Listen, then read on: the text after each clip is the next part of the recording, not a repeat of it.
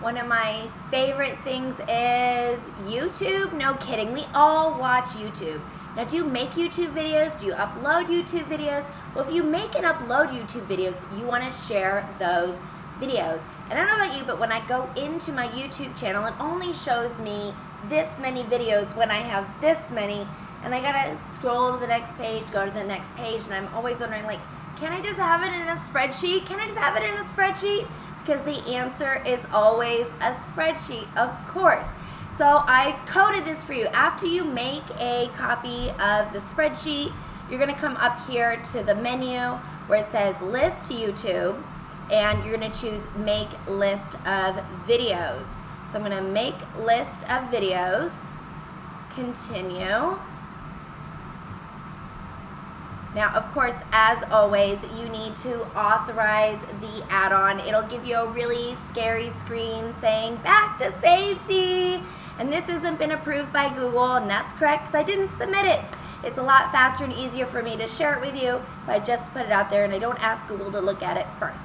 So you can trust me, I don't want your data. I don't collect any of your data on any of my add-ons. No PII, I have none of it.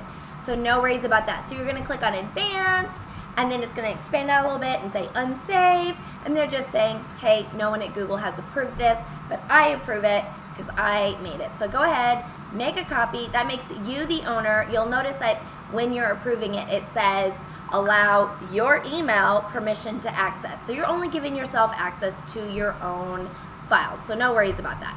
Okay, so here it is. I have authorized it. I'm gonna come back up. I'm gonna make a list of videos. Make a list of videos, and that's really it. That is the entire process. You can see that it is just making me a list of all my videos.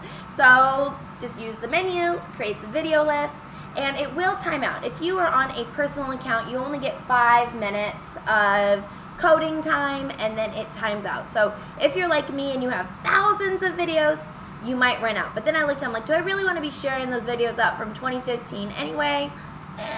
Not really that important. So it will give you your most recent at the top. So, hey, Alice, I just made some new videos and now my list is out of date.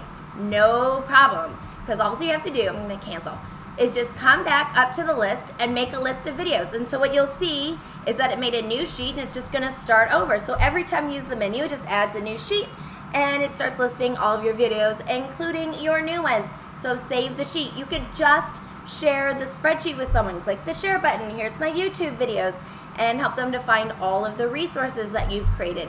Also, it's in a spreadsheet, so you can organize it however you want. You can color code them, you can change some of the descriptions, you can add extra columns, you can do whatever you want. It's just listed in a spreadsheet, whatever you want to do with it.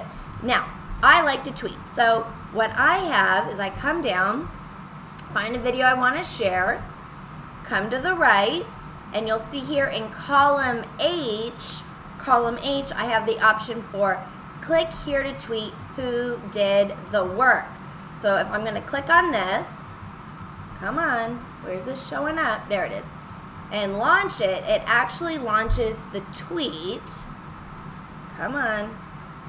Aha, it launches the tweet, so I can just click tweet, and there it goes. So it already lists the title, it lists the description, it lists the link to your video, and also gives you a link to make it easier for you to just tweet it out if you'd like to share.